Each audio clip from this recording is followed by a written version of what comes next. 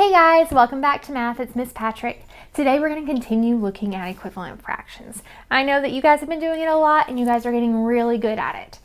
What we worked on earlier this week was when we're given two numbers, two fraction numbers, and we have to figure out whether or not those fractions are equivalent. Today, what we're going to work on is actually when we just have one fraction and we have to find another fraction that is equivalent to it. So it's really similar. We're still going to be talking a lot about equivalent fractions, a lot about visual models, but it's going to be a little bit different of an experience for us, okay? So let's start with a fraction.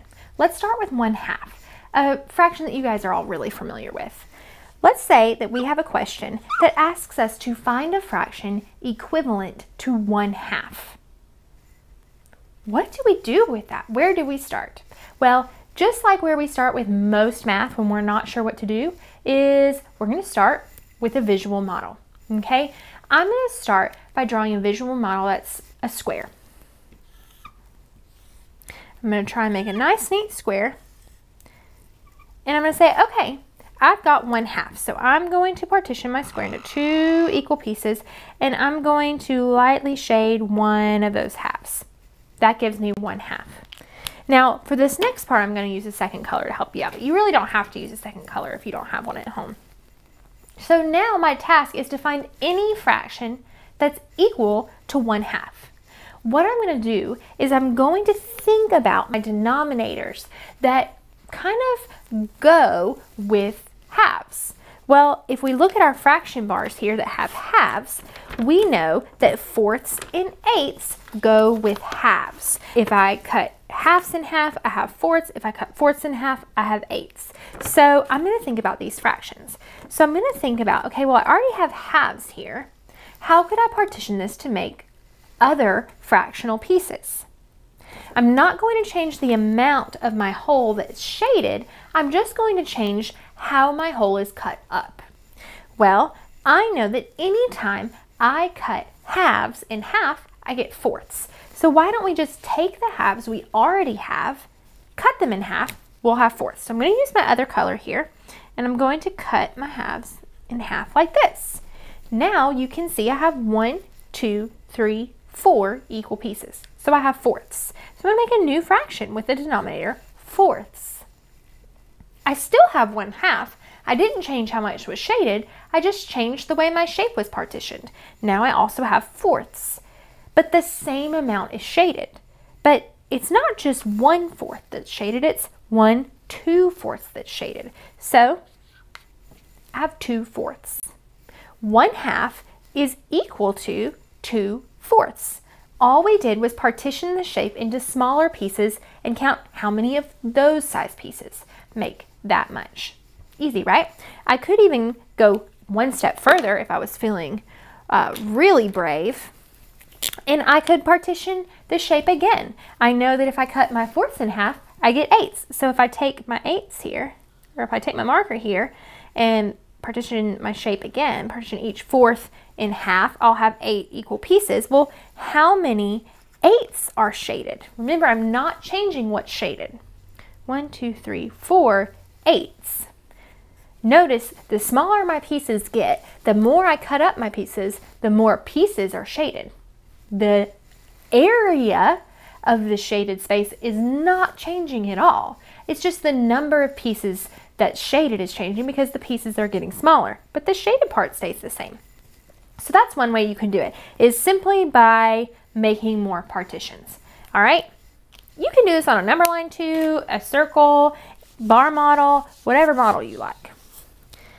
All right, well, let's say we have a fraction that we don't necessarily know how to make smaller pieces of. Let's say we have 2/6. I'm going to draw 2/6 for you. Let's do this one on a number line. I'm actually going to partition my whole number line this time and label all of the fractions just to make sure that everybody is seeing what we're doing.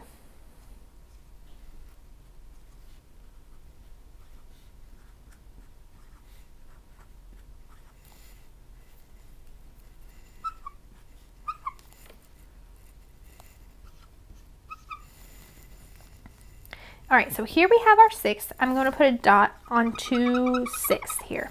That's the fraction I'm trying to find something equivalent to. Well, on the last problem, we cut our whole into smaller pieces. Well, I know on this, if I cut it up into even smaller pieces, I'm going to have, well, you may have guessed it, 12ths. And we really aren't working with 12ths a lot in 3rd grade. I'm not so much worried about 12ths. You could do it, but let's try to work with one of the fractions we've been working with. Instead of cutting up into smaller pieces, I'm going to see what other pieces I have. So all I'm going to think about is when I'm partitioning a shape, what kind of pieces do I need in order to make 6ths?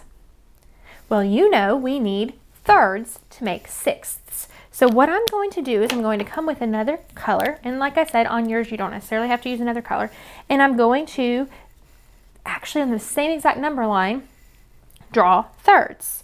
Well, if I was going to make 3rds, remember my partitions for 3rds are already going to be there because you have to make 3rds to make 6. So I'm going to find where my 3rds are, and I'm going to draw those partitions there and label my 3rds. And this time I'm going to label 3rds on top.